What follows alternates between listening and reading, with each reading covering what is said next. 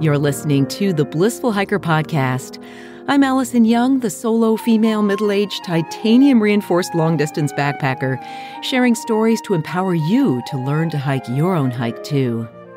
If you enjoy these podcasts, please consider supporting them through Patreon. There's a link in the show notes or at blissfulhiker.com. This week, it's a long day, but the trail gets easier and drier, thank goodness, with only a glimpse of views. Morning comes with birdsong and a damp tent and quilt again. I unzip the door to slip out from my morning constitutional, and I see I sat right next to a Charlie Brown Christmas tree. It's about how I'm feeling right now, burning out. It's not cold, and I pack quickly under gray skies. I'd like to go as far as I can today so I don't arrive in Flagstaff in the dark. Funny, in all my hikes, I've never used my headlamp. Instead, I like to use the light of the day.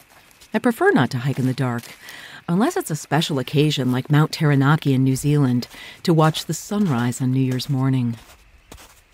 I start in forest. Snowdrifts and mud slow me down, but I need to ease into things. A sign describes the rough life of a logger at the turn of the century. What kept them on the job? Food! They worked such long hours they burned about 9,000 calories per day. I know I'm burning calories walking all day. My pants are loose, and so is my hip belt. It looks like Minnesota in here or Wisconsin, as I dip down into a ravine to cross a rushing stream. I lose the trail for a moment after crossing a deep drift, but find it soon enough. There's still lots of mud, but nothing like that soul-sucking awfulness of a few days ago. Here I'm just wet and muddy, but I move pretty well. I cross many dirt forest roads, but I never see a soul. I wouldn't mind meeting someone at one of these crossings with a beer, maybe a masseuse. It's so quiet in here, except for the wind rushing through the pine trees. I'm absolutely alone. That's one of the peculiarities of this trail, how empty it is. Well, mostly it's because we're all headed in the same direction, and just a few miles between can mean you never see anyone. It's also early in the season for everyone else, and that's emphasized when I come to a campground not yet open. Snow drifts against picnic tables, and water runs straight through camp. I walk up a ravine and see some homes that also stand empty, though someone has been here recently to cut up fallen trees, the aroma like Christmas. It is lovely, but I have no views except a vague shape of a large meadow where a lake should be through thick trees. 2 mountain jays scrap and cackle, flying from branch to branch in a blur of azure. Another sign appears telling me about the lumber railroad that came through here, built in the mid-1920s by Flagstaff Lumber, and it became difficult to maintain the high cost of fuel for a 7-mile grade. All that remains now is a rock berm and ties scattered about. I swear I hear the ghosts of those hungry lumberjacks. The forest goes on, but I walk well and keep shortening the distance to Flagstaff. A small window through pines opens, and I think I see a snow-covered peak.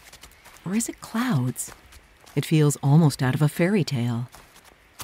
I've walked 10 miles, and I need a break. Ahead I see a sitting log, and someone sitting there. Oh my goodness, it's Waldo! I'm so surprised, assuming he'd be way ahead by now. He tells me he would have needed to hike until 9 o'clock last night to stay on track, but also was getting tired and needed to stop. He stepped on what he calls aloe, though I believe it was yucca, and something is stuck in his heel. Every step hurts. I sit down with him and chat. Waldo is a lovely young man, living now in British Columbia. He's not a fell runner, but he did walk the very difficult Pacific Northwest Trail with a much bigger pack. He's trained himself to carry and need very little. And I have to ask if he tolerates cold well.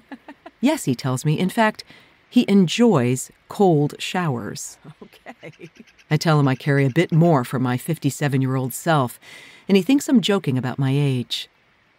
Gotta love this kid, especially since he's loving the walking and never wears headphones. We get up to walk on, and he mentions he has a YouTube show about the bare necessities. I'll tune in and maybe make some modifications to my kit. I watch Waldo disappear ahead and feel charged up. The food and the sitting help, but so does human interaction, and with someone so comfortable in his own skin and in these surroundings. I move slower, but I move well and begin to touch on that delicious feeling I have when walking.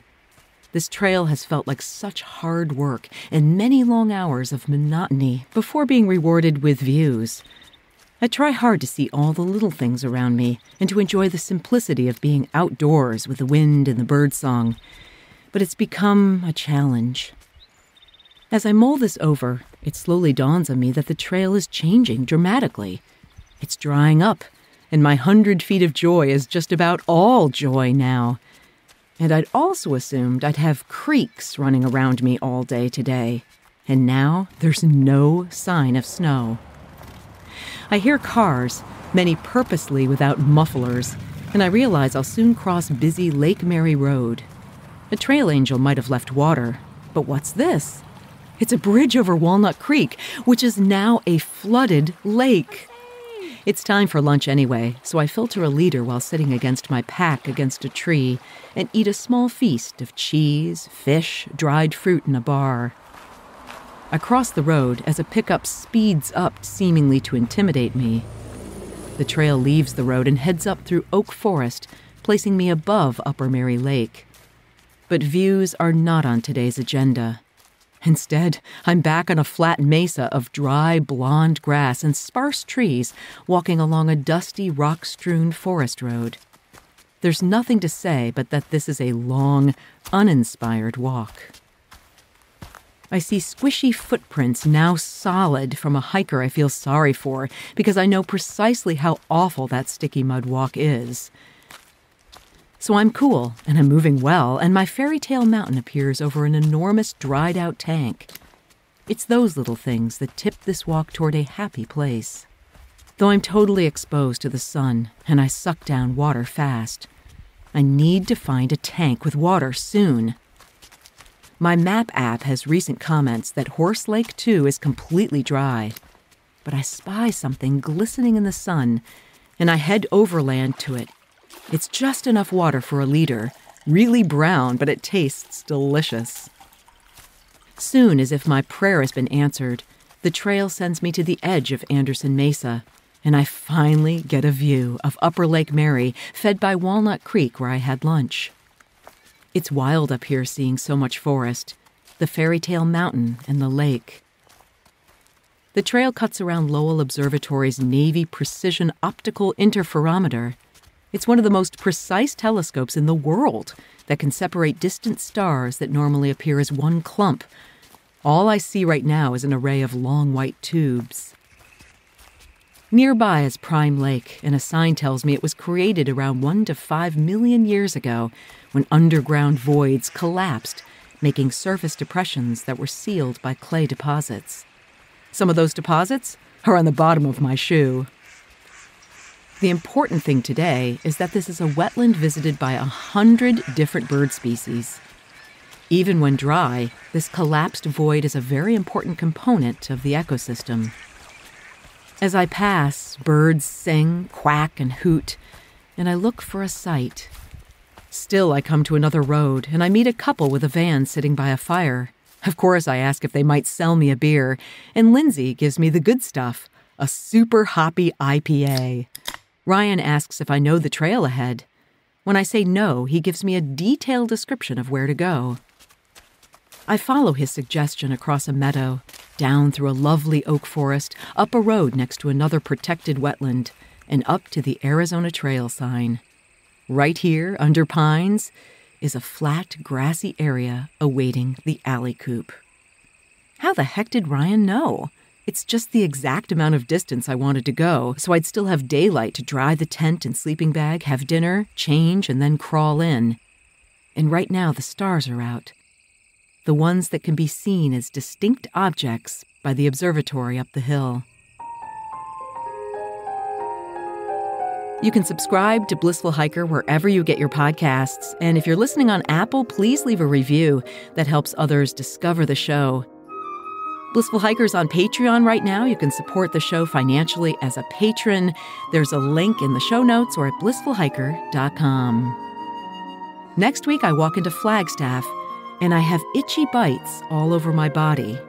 Where have they come from? Bed bugs. Until then, my friends, kia kaha and happy trails.